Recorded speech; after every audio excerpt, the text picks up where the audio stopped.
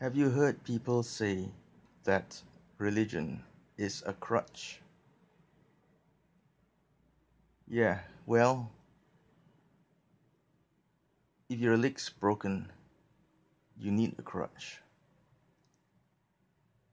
So religion can be a crutch. If you realize your leg is broken and you've got it set, you've set your bone, you've put on a cast,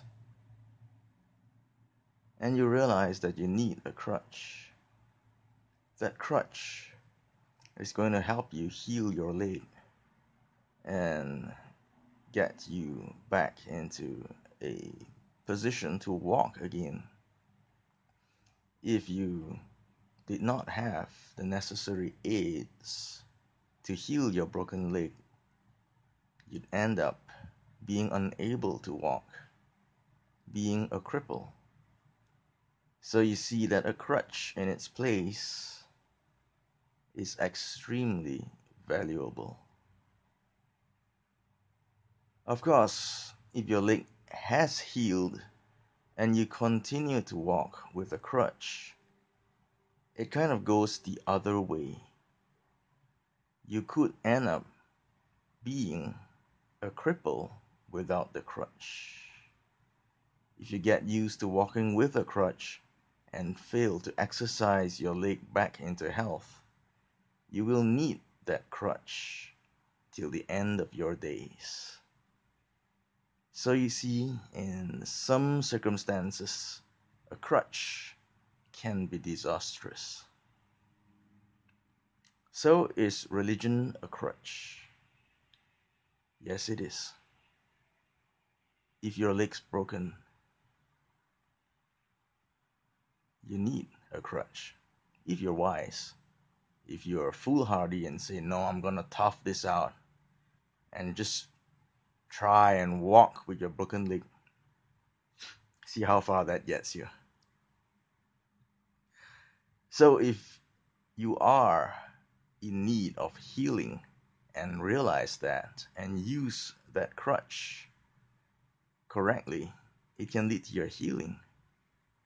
But if you are not in need of healing, if you've already been healed, or you are perhaps even really in need of healing, but you use that crutch beyond the point where you have been healed or should have been healed, and you continue to use that crutch, then you will be sealing into your body a permanent crippling.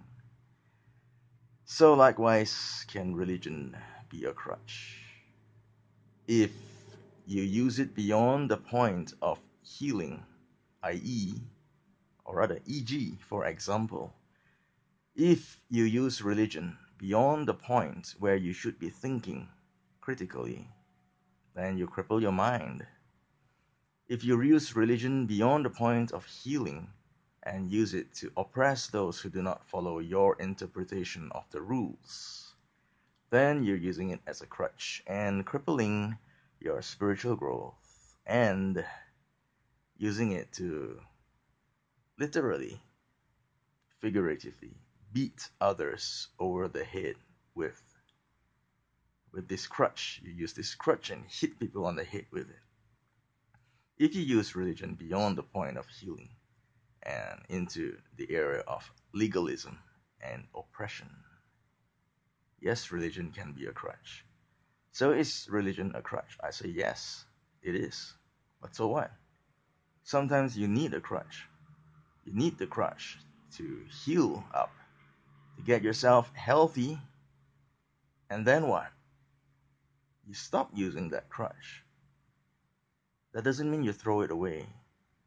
But if you were once broken and you used a crutch and healed up, then you could throw away that crutch and say, I don't need you anymore. I'm my own man now. Or you could use that crutch, holding it in your hands, realizing, hey, I don't need this crutch anymore. Or rather, I don't need to use this crutch as a crutch anymore. And you look around and you see broken people who do need a crutch, and you help them with this crutch. Help them to use this crutch to the point that they are healed, and then kind of take that crutch away from them. And show them how to pass on the usage of this crutch. So, religion, it's not a physical crutch, but it is an invisible crutch.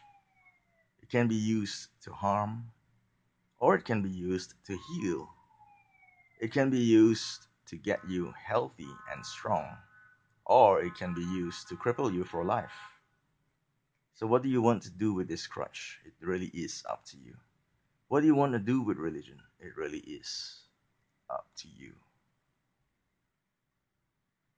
That is, don't blame anyone else. What do you want to do with it?